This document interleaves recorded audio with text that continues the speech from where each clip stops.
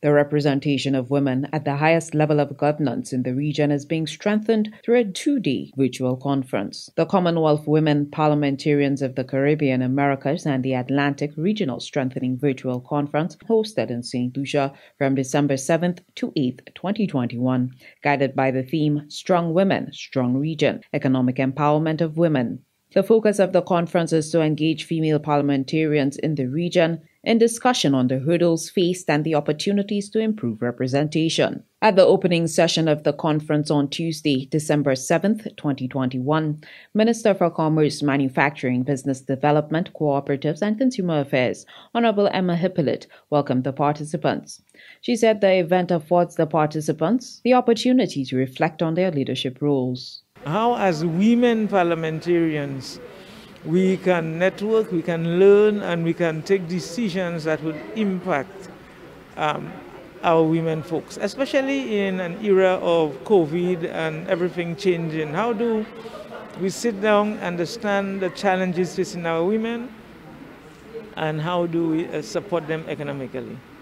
Also, how do we encourage young women to consider coming up and serving in the parliament? And that is a challenge because, as you know, most times our women are there, they are in the politics first on the ground, but they sort of shy away from presenting themselves up for that office.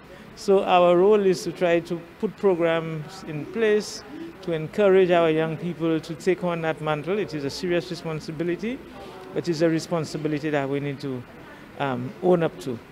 The chair of the conference and Speaker of the House of Representatives in Belize, Honorable Valerie Woods, while highlighting the objectives of the virtual conference, said the intent is to hear the experiences of the women in attendance. The intent is to hear from them about the experiences at the level of leadership that they've been having, and also from some of the panelists that will be presenting, to hear from them the up-to-date statistics of access to financing for women, for example, access to education, access to healthcare, the mechanisms used in addressing the impacts of not just the pandemic, but also the climate crisis that have occurred over the years, how it has been,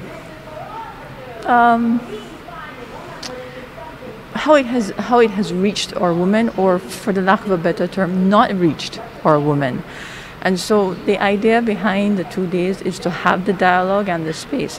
Honorable Woods underscored the importance of women supporting women to increase female representation in areas of governance. Honorable Valerie Woods, while in Saint Lucia, met with Prime Minister Honorable Philip J. Pierre and other members of Parliament to gain a comprehensive understanding of the structure and operations of Saint Lucia's Parliament.